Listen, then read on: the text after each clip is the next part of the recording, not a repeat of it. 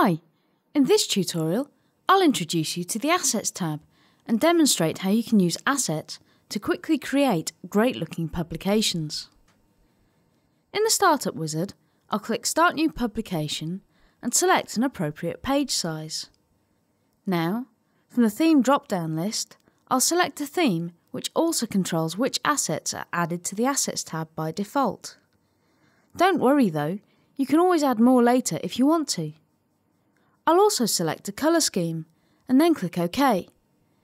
The page opens in the workspace. Now, if I click on the various category headers on the Assets tab, you'll notice that it's been populated with the assets from the corresponding assets pack. Let's create our first page. One of the quickest ways to create a page is to click the Pages header on the Assets tab, and then drag a page thumbnail onto the page in the workspace. This resizes to fit the publication size. All of the elements are fully customizable in the same way as if we'd added them from scratch. To add another page, I can drag my chosen thumbnail onto the left or rightmost side of the page and release when I see a large arrow. In this case, the new page is added after my first page. I can also create a more customised layout by building up different elements. First, I'll add a new blank page by clicking the Add Page button on the Pages tab. Next, I'll add a background from the Backgrounds category. I just drag the background thumbnail onto the page. OK. Now I'll add some page content.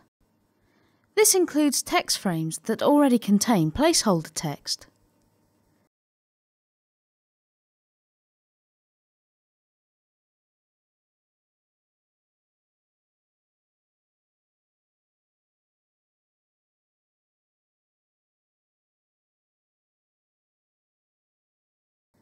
I think the page will need a few more pictures.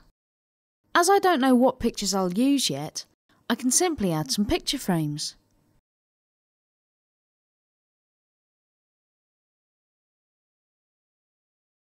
You'll notice that dynamic guides appear to help me line up the objects.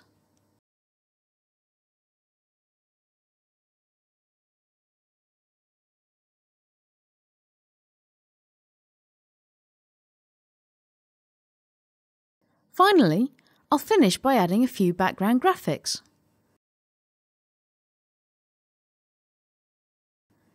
I can resize these as needed by dragging on the resize handles, and reorder them by using the Arrange toolbar.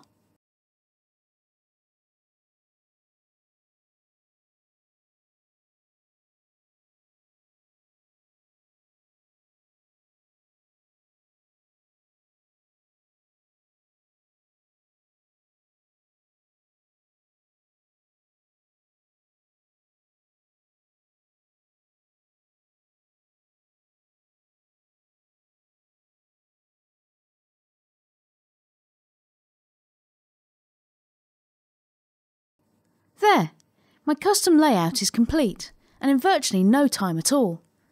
Why not experiment with this design method in your own publications?